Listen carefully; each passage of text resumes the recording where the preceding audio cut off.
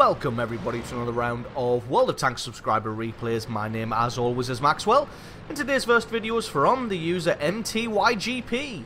That's MTYGP, and he's driving the Cromwell on an assault battle on Erlenberg. With this being an assault battle, and they are defending, probably a good idea not to push out too far.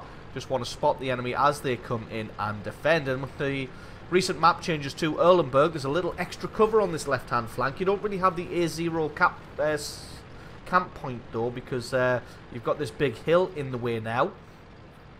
But you do still have that little ridge there that the E25 and that Pershing are taking to.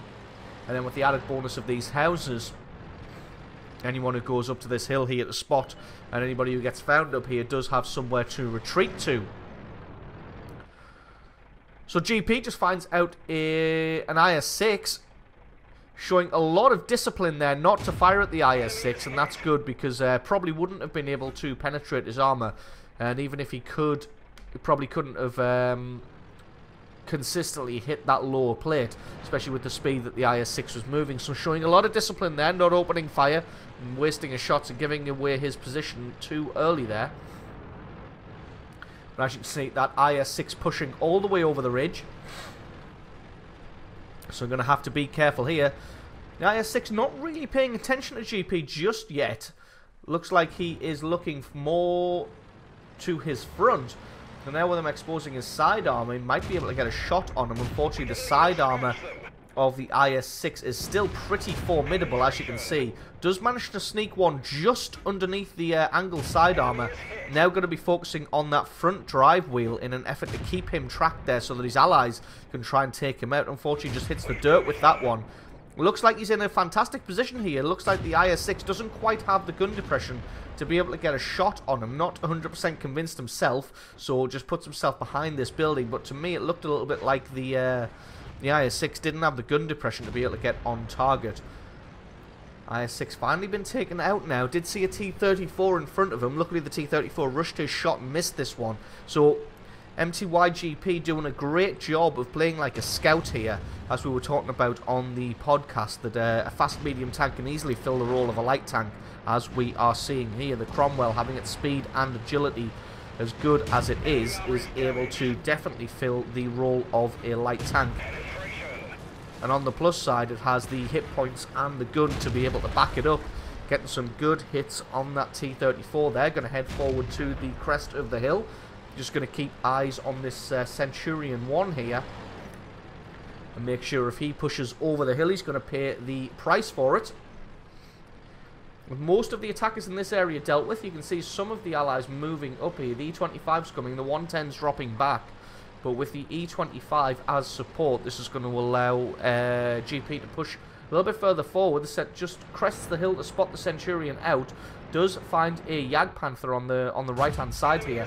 Trying to take out his track, but not quite able to get a significant enough hit on that. And the E25 just going full YOLO down the center here. Not really sure what I think he had a plan, and then it kind of, the battlefield changed while he was halfway towards his destination.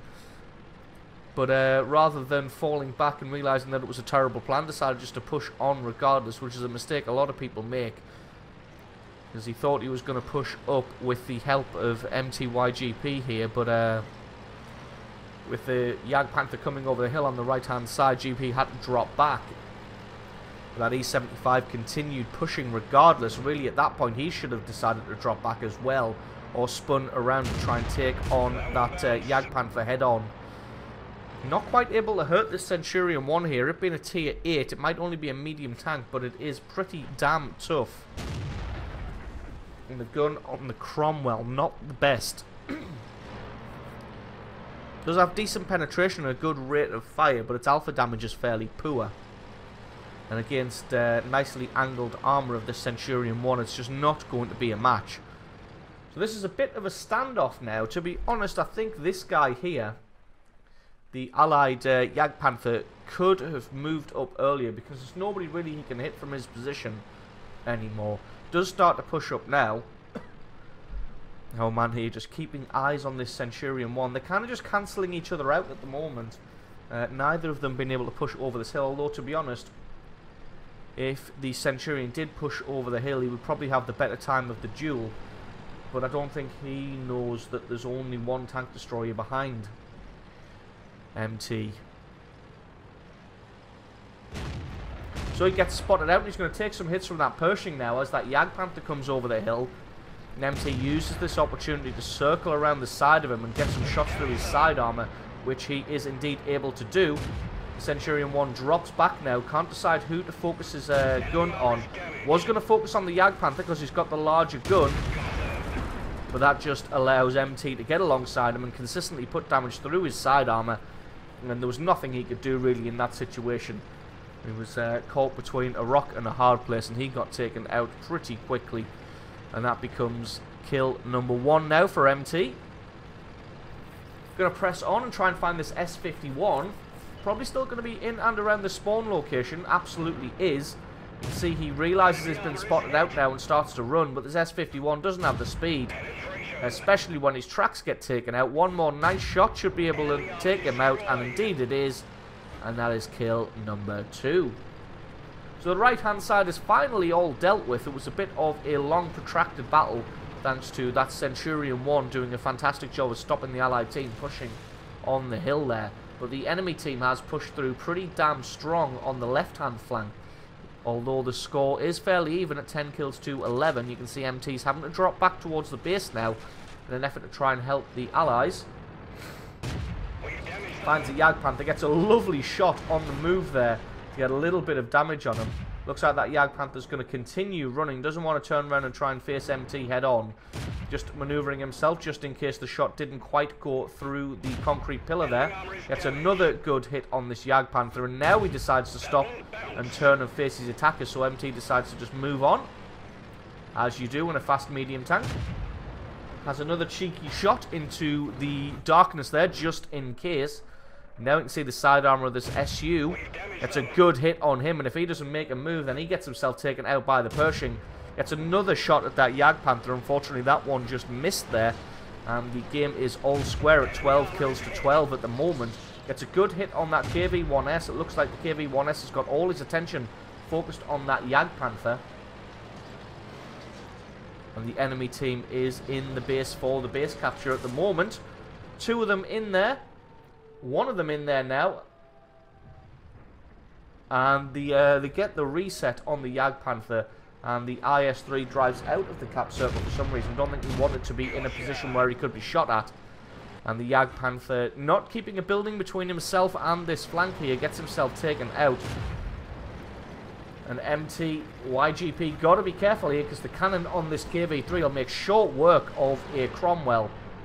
But as it is, it looks like he's focusing on somebody else. Gets his track taken out, and that just allows MT to focus on his rear armour. And he's hopefully going to be able to get shot after shot into this guy. Looks like he's still trying to duel with this Pershing. Gets another good hit on him. The IS-3 finally takes out the Pershing. And MTYGP got to be careful here, but he's able to sneak a shot through the side armour, pick off that kill for kill number 4, and over 3,000 points of damage. So absolutely awesome replay there from MTYGP, showing his skills in the Cromwell in a tier 8 game, being bottom tier, still coming up big with the goods. So absolutely awesome replay from you. Thank you very much for sending that one in, and don't forget to stick around, because as always the score screens and another game are coming right up.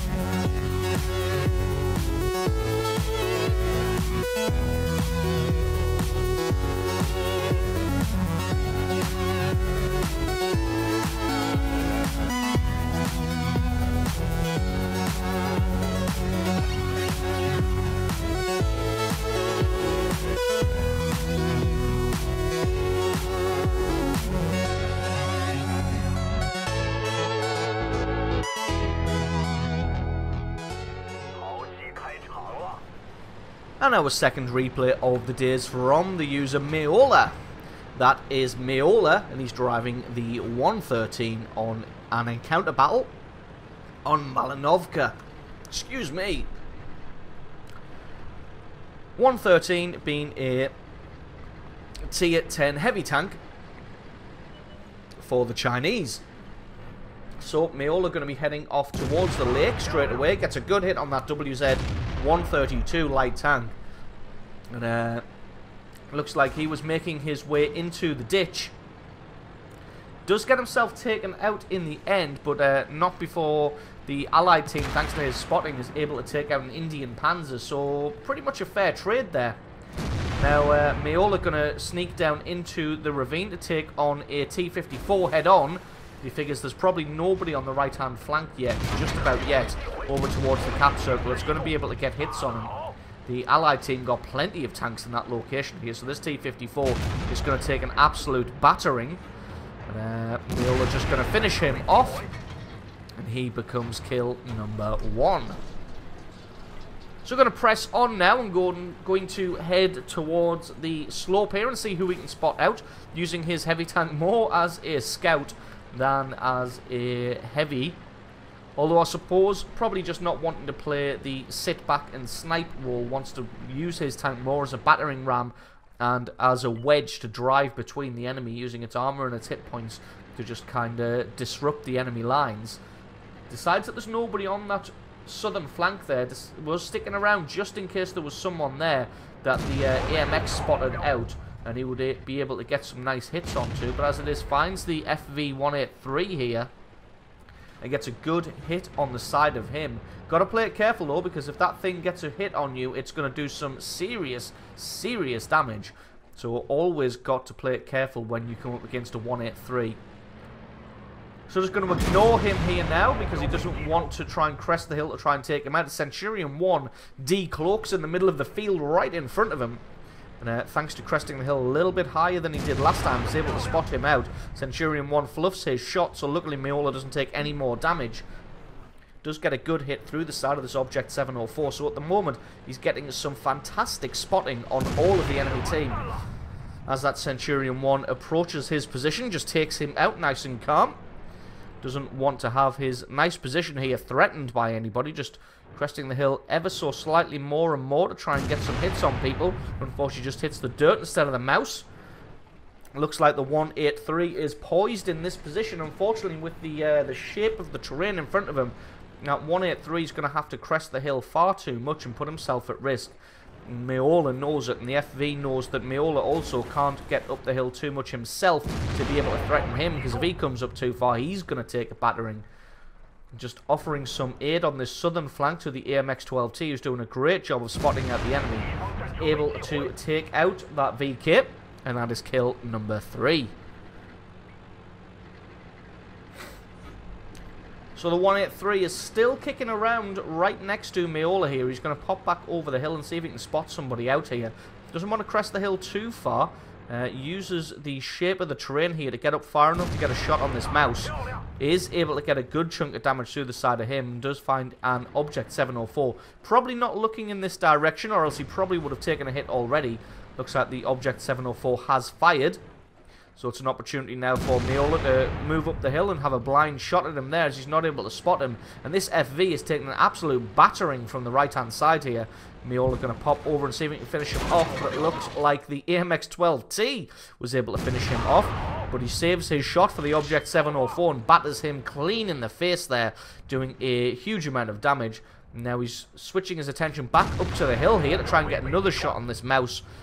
Does get the full side armor, although the mouse is a troll machine if ever there was one, and he's able to just bounce that one. The Object 704 has another shot, but the nicely angled front plate there from Meola just bouncing that one gets a good hit on, I think it was the T-54 there. So now he's just able to put shot after shot up onto the hill, because there's nobody left in this southern flank here on this right hand side to be able to oppose him.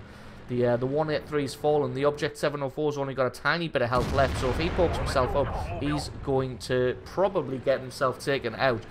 Unfortunately, they're not really able to focus fire anybody down on this hill, so it's just everybody's taken 1 or 2 shots each. So, although he's done a lot of damage, I haven't really taken anybody out, although a few of them are starting to drop back now. This T-54 heading back maybe to try and offer some defense to his Object 704, but unfortunately it's probably going to be too little too late. Gets a good hit on that ST-1 up on the hill there. Yeah, this T-54 coming back to defend the Object 704 Like I said, it's probably too little too late, as he comes around way too late here. The Allied T-54 is pressing down on the Object 704. Just decides to swing around past him. Got to be careful here as this Object 704... Nope, he's got his full rear armor exposed. And Meola's able to take him out and pick up kill number 4. So that just leaves the T-54 here, an ST-1 and a mouse up on the hill. Meola's able to just kill secure that T-54, and that is kill number 5. Maybe able to pick up this ST-1 for a Top Gun medal. Nope, that one just about bounces on the angled armor of that ST-1, so this thing is a bit of a bouncy creature, difficult to take on, but his second shot is straight and true, and he's able to take him out, and that is kill number 6. And that just leaves this mouse on top of the hill. He's only got half hit points, but when a mouse has only got half hit points, it's still pretty damn considerable. You can see the vultures closing in. Everybody's sweeping in on this mouse. Everybody trying to get a last bit of damage before he gets taken out. Although, with the amount of armor this thing has all round, it's going to be pretty difficult to take him out. Meola gets a fantastic shot there to take out his tracks. And that just means that he's pinned in this position and there's nothing he can do. Although, still bouncing on the side of that ridiculous turret. And in the end, the E-100 is able to take him out and pick up the kill. But that is GG and the game for the Allied team, winning that one pretty convincingly at 15 kills to 7, and Meola picking himself up 6 kills and a massive 7 and a bit thousand points of damage. So absolutely awesome replay from you. Thank you very much for sending that one in. Don't forget, guys, if you've got yourself a great replay, then send that into replay@screenreality.com. Link for that's in the description. If you found this video entertaining, informative, or you learned something here, then definitely leave me a like, favourite, and stick a comment in the comment section below. And if you're not already, then definitely consider hitting that subscribe button for a lot more World of Tanks content in the future. I have been Maxwell, this has been World of Tanks, and I will catch you guys next time.